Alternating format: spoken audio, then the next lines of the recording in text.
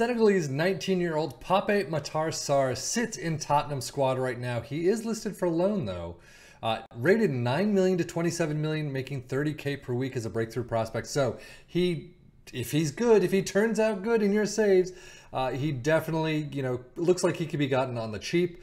But, let's find out in the next 10 years what actually happens to him. As you can see, some of his stats they're not too bad, I have to say. 13 dribbling, 13 first touch, 13 long shots, 14 passing, 13 tackling. He's got some numbers that are not too bad. They definitely need to grow. I would love to see some of these things grow though. He's got some versatility. Unfortunately, he needs to bring it up on the wings. But as a central midfielder, as a DM, not too bad. And as an AMC, so he can play a little bit. Physically, not the greatest. 12 acceleration, 10 pace. So he's really got to bring that up a bit. If he wants to sit in my squad, I have to say, I am definitely on the pacier side. I would like to see the pacier side of things. Leadership of 10s, not the greatest. Off the ball, positioning, teamwork, 14s and 13s, not too bad. So he definitely, like I said, he's got some good numbers. I just would like to see him grow a bit. Milestone-wise, just to start out, as you can see, Senegalese Cup winner, Senegalese League One champions, first international cap. He has nothing for Tottenham yet. FC Metz, he didn't get, league debut, score a League Cup or League goal is on it, whatever, so nothing, no.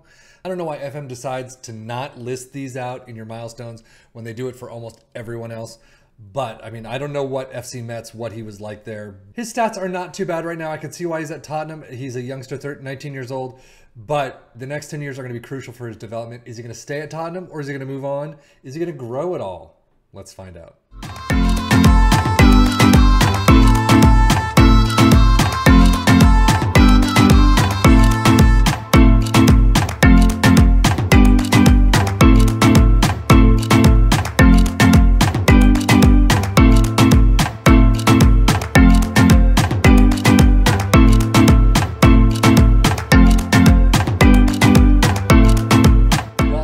In at the end of the 2033 season, he is at West Ham right now. However, he is wanted on transfer by Bournemouth, but 30 years old, 85 caps. So internationally, he's doing not too bad. However, his stats just have not grown all that much at all. Acceleration and pace, his physicals. Agility of 15 is great. Natural fitness of 15 is great. However, the acceleration and pace for me is where it hurts. Stamina of 12, strength of 13, But dribbling of 13, first touch of 14. He's got some 13s and 14s, 12s that just haven't grown, that you really would like to see.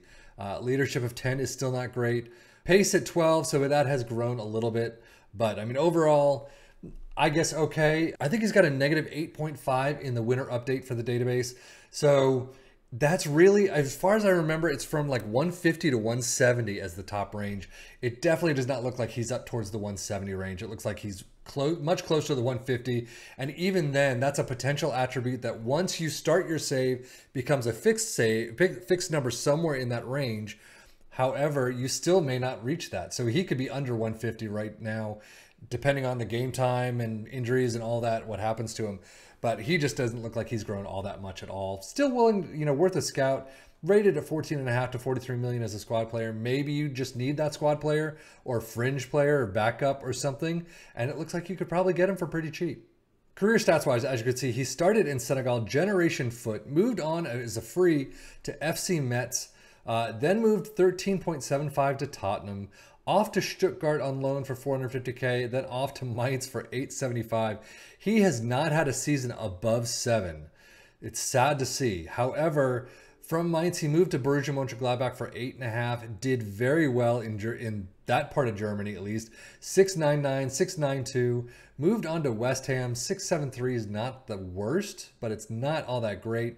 Definitely a squad player, but 31.5 million. 663, not great at all. Milestone-wise, he's got a lot of, named in best 11s and bought buys, but first international goal and under 21 Premier Division Cup winners with Tottenham, and that's really it from what we haven't seen before. Now, injuries is where he shines. He's got almost nothing. 8 slights, 2 minors, and a major, and that is it. The major, yes, a double hernia. Is it a double hernia? Yeah, 5 weeks is not great.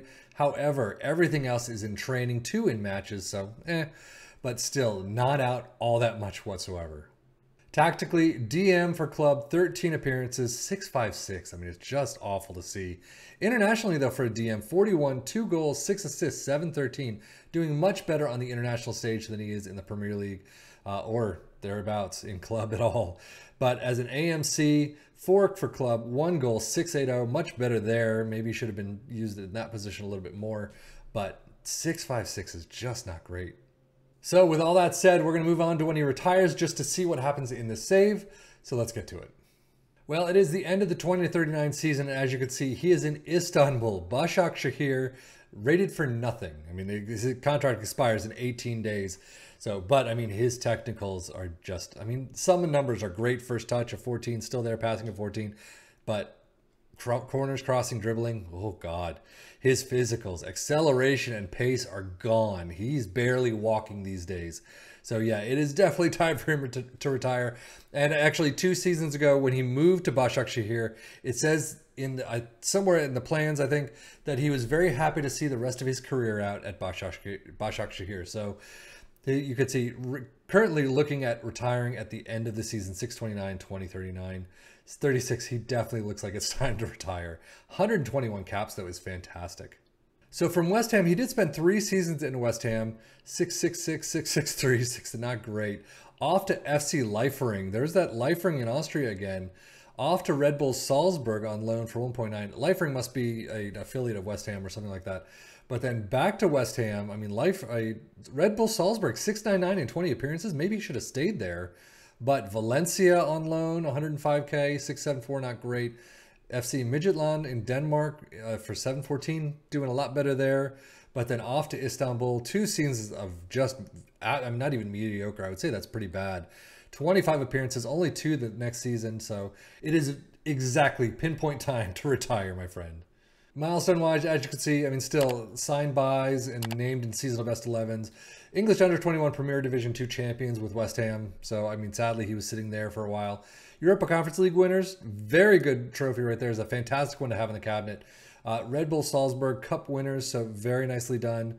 But pretty much everything else is just Senegal, West Ham best 11s, Borussia Mönchengladbach seasonal best 11. So he's got a lot of those, and that's pretty much. But still, 2 major trophies right there.